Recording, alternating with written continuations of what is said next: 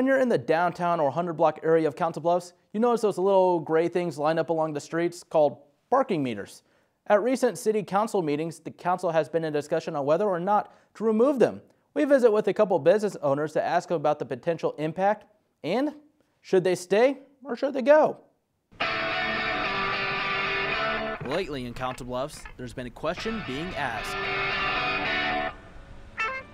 That question? Should the parking meter stay or go?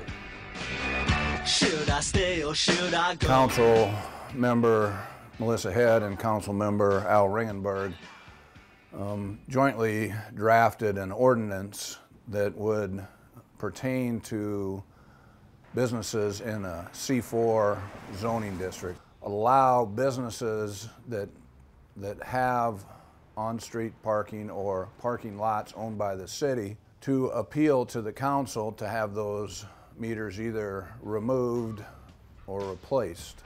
Gone permanently. I'll be here till the end of time.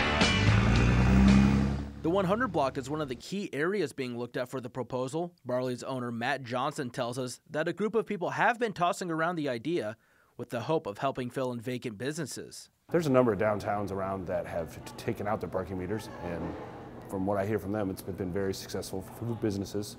You know, we've still got 4 or 5 empty storefronts on this side of the block, and I tend to wonder if parking is an issue. While Johnson is in favor of the removal of meters, he admits there's much to consider. I think we should look at it. I don't necessarily think we should start pulling out meters all over the town, but they've been around for 50 or 60 years. I think there's probably some more efficient ways we can handle parking downtown.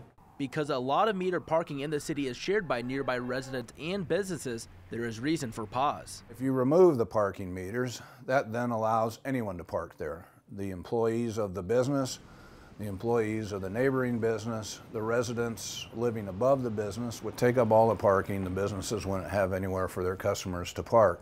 Some business owners like Diane Bauer, owner of Main Street Cafe, share Mayor Walsh's sentiment. You're going to have people parking there all day long, and where are the customers supposed to park? You got to have turnover. That's what helps your business.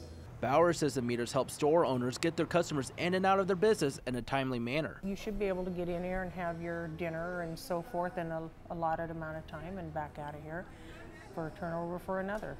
It's the wrong thing to do to take them meters out. After hearing input on the issue at a city council meeting January 26th, city council members are continuing to gather information before making a final decision. There are 3 required readings. We had the second one last Monday. And they extended that because Melissa Head was out of town due to the weather. We wanted to give her an opportunity to represent herself, and so we agreed to continue the second reading until February 8th. In theory, would have 2 more readings unless it gets voted down at the next meeting. So until at least the next council meeting on February 8th, the question remains. So you got to let me know. Should I stay or should I go?